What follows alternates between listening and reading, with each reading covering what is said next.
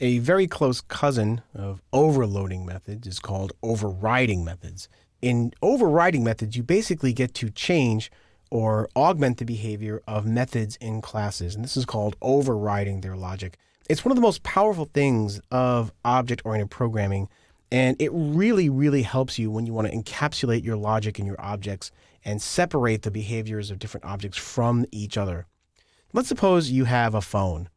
And a phone knows how to do something like ring. But of course, you don't just have a phone, you have a particular type of phone. You might have a landline, you might have a cellular, you might have a satellite phone. Well, each one of those knows how to ring as well. In fact, they've got their own custom ways of ringing. Now, when you get a phone call, the person calling you doesn't necessarily know what kind of phone you have. All they know is that you've got a phone. When they make a phone call, the system looks up your phone and tells your phone to ring. And when the phone is told to ring, it figures out what kind of phone you have, and it tells that particular kind of phone to go ahead and do its ringing. And this is the same kind of concept that we'll do in object-oriented programming. You'll have a class, a subclass, and the base class, or the superclass, to use object-oriented terminology, will have some method in it. And you want to either completely replace the logic that's in that method, or you want to augment it somehow. You use overriding in order to do this. Now, there's three important things you have to understand. There's three keywords in C#. The first one is virtual. The virtual keyword tells the compiler that it can be overridden. The override keyword is another important one, and then there's the base keyword. To use the overriding mechanism, there's three things you have to do. First, you have to mark a method as being virtual. This tells the compiler that this particular method can be overridden by derived classes. If you're coming from other languages like JavaScript or C++, this may look somewhat familiar, but it's a little bit different. You have to specifically mark a function as being overridable. So here you can see I've got a function called myFunction. It returns an integer, and I've got the public keyword in front of it, but I've inserted the word virtual between the public and the return type. This tells the compiler, hey, somebody might want to override this. Now, they don't have to, but they might want to. To actually override the method, in the subclass, I tell the compiler that a particular method is going to override the same method in the base class by using the override keyword. So in this case, instead of virtual, I use override. And you can see I've done the same thing here. Between the return type and the word public, I've used the word override. And these two go hand in hand when you want to override methods. And then finally, there's the base keyword. And you can use this in your subclass to call the base class's method. And you use this because you don't necessarily always know what the name of the base class is. Instead of actually using the name of the base class, you simply say base dot whatever the function is. And this will call into the code in the superclass instead of your subclass. I know this is a little bit complex. It's probably helpful to see an example of this in action. So let's jump over to the code and see it work. Okay, so here I am in my example. This is for method overriding. And I'm going to go over to my snippets. And you can see in my snippets, I've scrolled down to the overriding methods section. The first thing I'm going to do is copy over my class definitions. I have two classes. I have one that's a base class, and I have one that is a subclass of that base class. Let's go ahead and copy these over. And I'll put these in my program definition here. So now I'm going to scroll back over here, down a little bit. I'm going to copy this code and put it into my program. Before we run this, let's take a look at the class definitions so we can see what's going on.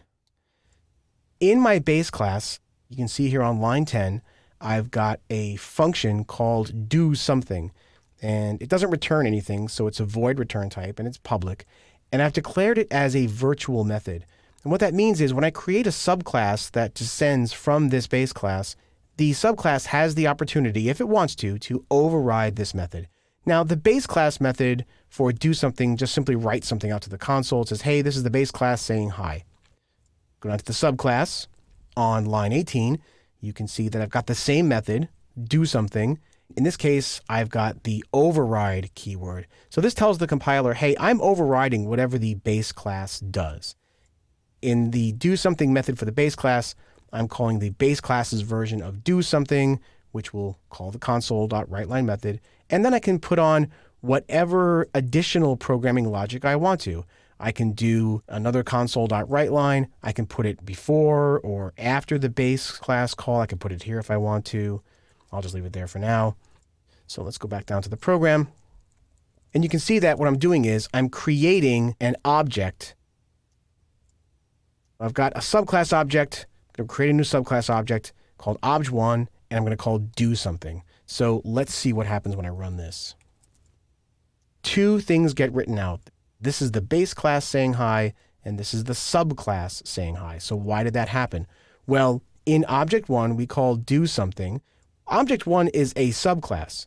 So we look in the subclass, and you can see that in do something, the first thing we do is call the base class's version of do something, which will be this right here. The base class saying hi gets called first, and then that returns, and then the subclass gets called. We can reverse that order. We can cut this line and put it up here, and let's run it again. And now you can see that the subclass says hi first instead of the base class. Okay, let's go back to the code. We can actually just take this call out. We don't have to call the base class if we don't want to. Now we've completely replaced the functionality that the base class provides, and we're only doing what the subclass says to do. So we're going to save this and run it. And now you can see that only the subclass's version of that function is running. The base class's version is not getting a chance to run. Hit return. Okay, let's try something else.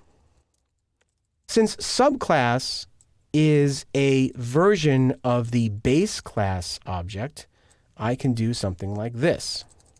I can say base class obj1 equals new subclass. Now that may seem strange at first because, wait a second, shouldn't I be creating a new subclass? No, I'm actually going to create a base class object. Let's see what happens here. This is the subclass saying hi. Why did that happen? Why is it that when I created an object of type base class, or I gave it a name of base class, and I created a new type of subclass, why did it not call the base class's version? Why? Because when you create a virtual function, C# is actually going to look up what the lowest descendant is and call that version of the function. Since I actually created a new instance of subclass, even though I arranged it to be assigned to a variable named base class type, it's still going to look down in the functions and say, oh, you know what? That subclass object is actually overriding this function, so I'm going to call that version instead. Let's change this so that instead of creating a new subclass type, I'm creating a new base class type. Now let's see what happens. I'm going to run it. Now it's the base class's version saying hi. Why? Because it's not a subclass anymore. It's a base class now. That's how you override methods. You use the keyword virtual to indicate that a method can be overridden, and then use the override keyword to indicate that you are overriding it in a base class. And you can use this to augment the functionality provided by base classes in your own programs as well as other programs that you might be adding on to. It's a really great way of segmenting your program so that pieces of functionality don't have to be changed in base classes in order to provide new pieces of functionality in classes that derive from them.